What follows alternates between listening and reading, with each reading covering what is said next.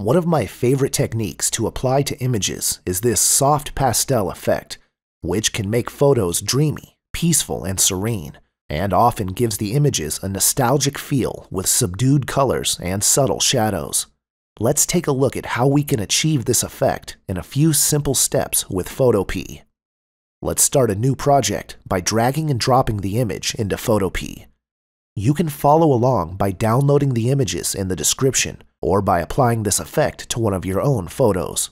For this effect, we're going to be using adjustment layers only. Adjustment layers are non-destructive, which allows us to alter the image step by step, but never making a permanent change. This lets us go back and make changes to any step in the process later, allowing us to fine-tune the effect to our images. To add an adjustment layer, click on the New Adjustment Layer button under the Layers panel, and choose any one of the options.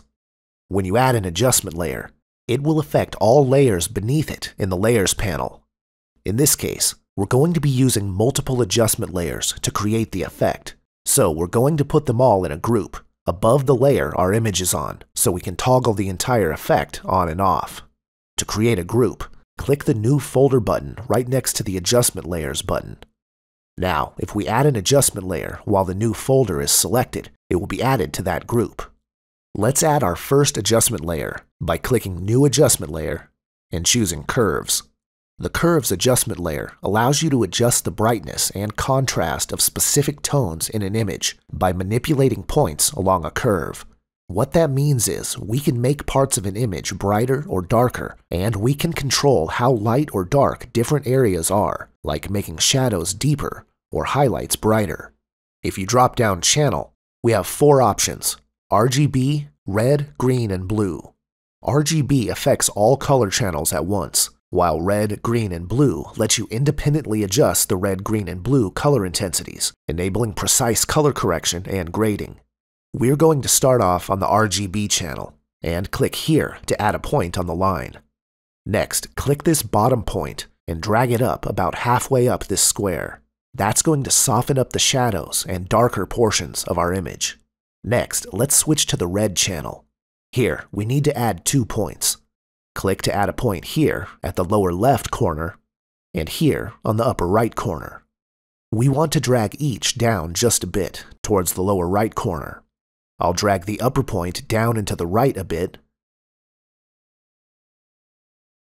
and do the same to the lower point, but go a bit further. You can make adjustments if you're using a different image, just soften them both a bit until it looks nice. Switch to the green channel next, and add 2 points in the same places we did on the red channel.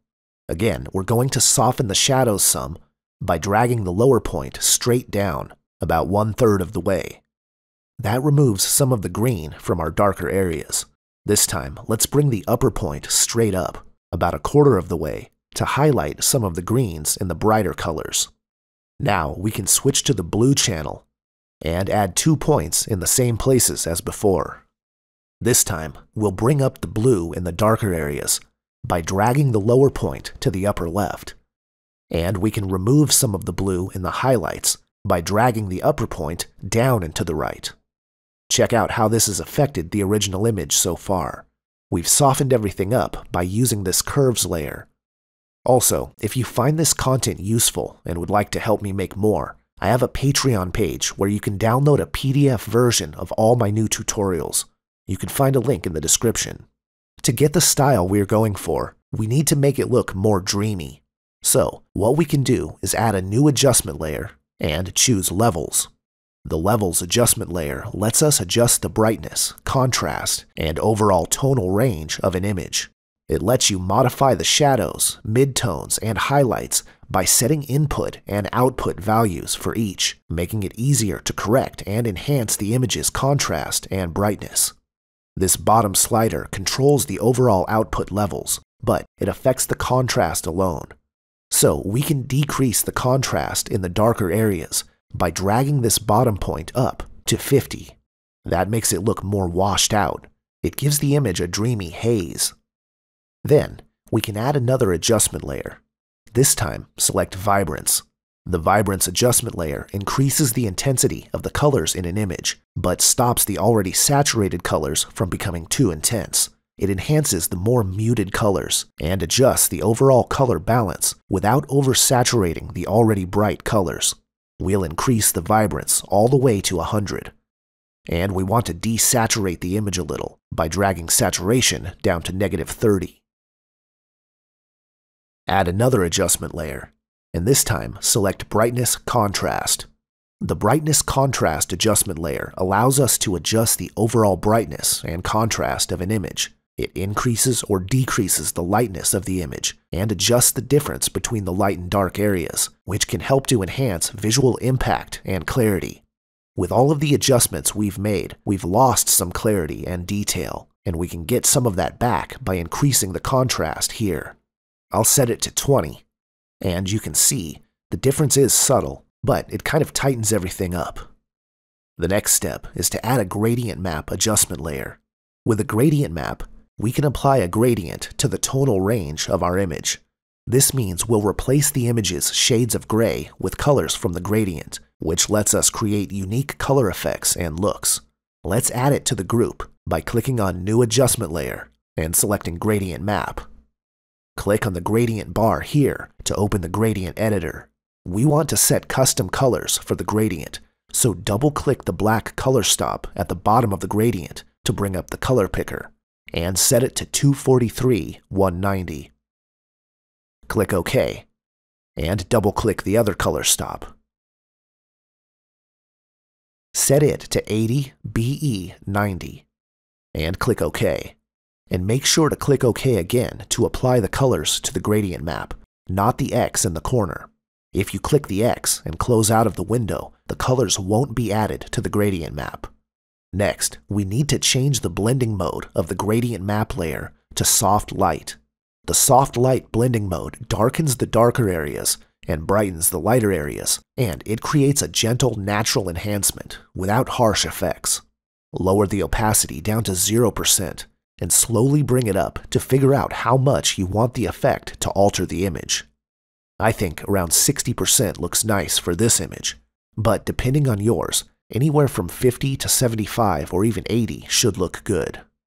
Last, we're going to add a gradient fill adjustment layer, which lets us apply a gradient over the image, which we'll use to darken the edges and put the focus on the subject. Click New Adjustment Layer and select Gradient Fill. From here, we have a couple settings to change. First, we want to change the style of the gradient from linear to radial. Then, we want to check the reverse box so the gradient will be inverted. Let's change the blending mode of the gradient fill layer. We're going to set it to darken, and then lower the opacity down to about 50% so we can see the image coming through. Now that we can better see what we're doing, we can change the scale of the gradient fill layer by bringing it down to narrow the focus on the subject, or bringing it up to widen the focus.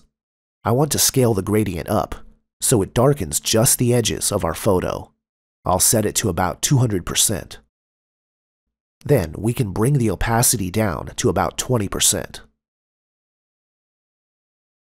Here we have our final result, a nice soft pastel effect that we've achieved using only adjustment layers.